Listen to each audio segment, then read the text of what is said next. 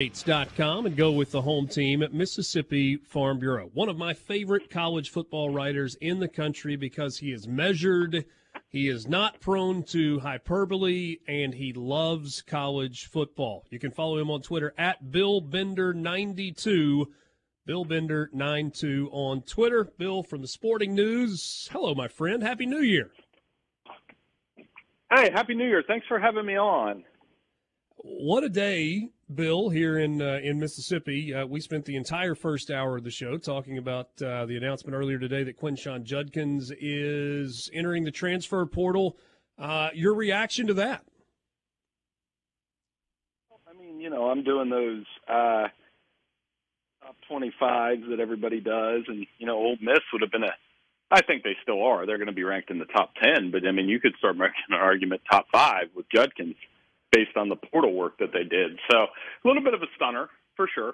And, a lot of that depends on where he ends up now. Like, how does that change the game for another SEC school? When I'll give you a spoiler alert, I got a lot of SEC teams in this way too early top 25. It'll be interesting to see how they sort that out. Yeah, and in a year with no divisions coming up and a 12-team playoff, it certainly is going to be an interesting season. I am curious who else. I mean, usual suspects, I would assume. Alabama will be there. Georgia will be there. Who else? You got Missouri in the top 10?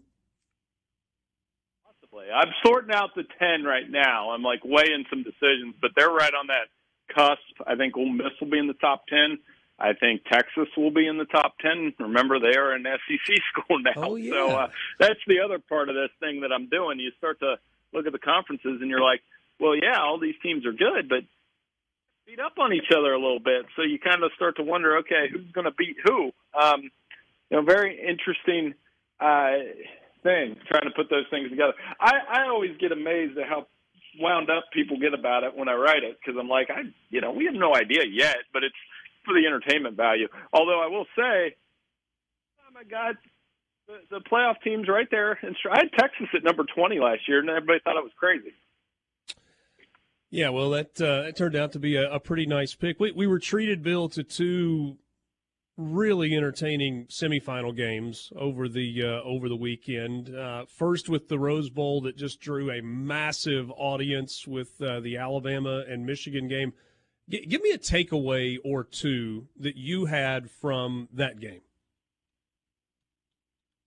Alabama, Michigan,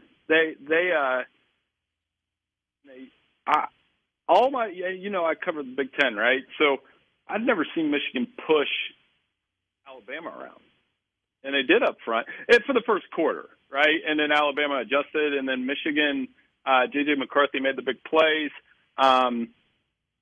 Game. It was just such a huge game, huge moment for Michigan because I'm accustomed to watching them. What did you ever think what would have happened what do you think the reaction would have been had Axel, who picked up that punt at the end, gets nailed, fumbles it out of the end zone, Michigan loses by 2? Could you imagine the social media reaction to that? And Bill, there were so many plays in the game where if you change the outcome of one play, the outcome of that game could have been different. If J.J. McCarthy isn't able to reach up and make a one-handed grab on that backward pass, could have changed the outcome of the game. The fumble you mentioned there. How about the fumble with Jalen Milroe? If he doesn't, it feels like Alabama's kind of taking control offensively, and then he has that fumble around midfield, and then you get the low snap there in overtime. I mean, there were so many plays where if you just flip one of them, the outcome could have been different. That was a riveting football game as a result, and I'm sure you guys have talked about it, that last play, the low snap. I've heard so many explanations. It could have worked. It should have worked. It was there. Really wasn't there, though, because when you had your tackle get pushed into the play and you ran that right at the teeth of – Michigan does that well. And I think that's a big thing and a common thread of a lot of these national championship teams is they're strong up the middle. Clemson used to have Dexter Lawrence and Christian Wilkins. Georgia had Jordan Davis and Jalen Carter. Michigan, they might not be as well-known names down in the SEC, but, Mason Graham's a baller. Kenneth Grant can play. Chris Jenkins will play in the league. All three of those guys will play in the NFL. And you build your defense inside out. That's exactly what Michigan's done. I think they stunned Alabama with their pass rush. To me, Richard, Alabama wasted a half. Yes. Figure out Michigan's pass rush. They couldn't throw the ball down the field, and I think Michigan knew it. Well, and 5 sacks in the first half, and we were talking about this yesterday. You know, why did it take an entire 30 minutes for Alabama to realize that they either needed to leave a running back in the backfield and not go empty, or add a tight end or an H-back or something to help and give your quarterback a chance? Yeah, they dialed up some good ones. But to Alabama's credit, they won the third quarter. They had that game, and they were in position to win, and we would have praised Nick Saban, as we always do this time of year. He made the plays, and I think that comes down to a couple players. J.J. McCarthy, number one, 26-1 as a starter at Michigan.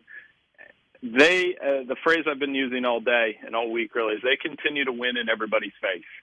Like, you know, we thought it was over at Penn State. We thought it was over at Ohio State. I picked Ohio State. I picked Alabama. I live here, and I picked them. And I should know better, because this Michigan team is seemingly feeding off all the haters. And McCarthy's good. And Blake Corum, I mean, what can you say? A leader for that team, scores the big winning touchdown in overtime. And they're just a really mature football team on the field. We can make whatever judgment we want off it. On the field, that's a darn good team. There was not nearly as much defensive dominance in the nightcap, the second game of the semifinals, but I thought the Sugar Bowl was a really fun watch. We knew going in that Washington had multiple receivers that could make big plays. They did that. Their tight end was important, and then Michael Penix was just spectacular. Yeah, I mean, all of those things are true. It was a fun game. I figured that would be the more entertaining of the two games, and it certainly was. You know, these teams got up and down. They scored points. Michael Penix was on a heater. They almost blew the lead. One thing with them, you know, they could give Michigan problems. If Penix has time, they will. I mean, that with those receivers and the way that they make contested catches, that could be a problem for Michigan if they can run the ball on top of it. Dylan Johnson's foot injury, obviously worth watching. Well, that said, I mean, they were one play away from like a legendary playoff collapse against Texas. And that was the wild part to me. And we can say it was fluky because Dylan Johnson got hurt, but man, running into the punter, giving up a deep pass. I really thought Texas was going to win that game. Had 4 shots at the end zone there at the end and couldn't get it done. So that was actually what I was going to ask you. We saw what Michigan's defensive front did to Alabama's offensive line. And I feel like we are, 14 games into the season with the championship game, all that's left to play. And there's still people that are kind of sleeping on this offensive line from Washington that won the Joe Moore Award this year. Will they be able to protect Michael Penix to the point you raised just a second ago and give him time to try and find those receivers? If not, it will be a blowout. Michigan will blow them out if they can't. And I think, I'll put it this way, I don't think Washington can blow Michigan out, but I think the other one could happen. I think Washington absolutely could win the game. They've played in 8 one-score games. They've won those games. They're mature, Caleb. But their offensive line, I mean, maybe we're undervaluing them a little bit, and I probably am. But they couldn't get that running game going against Texas, and Texas had good interior line too. So if they're one-dimensional, they'll be in a little bit of trouble. That said, I've been using a basketball analogy with Michael Penix all day. He was a volume shooter that was really hot the other night.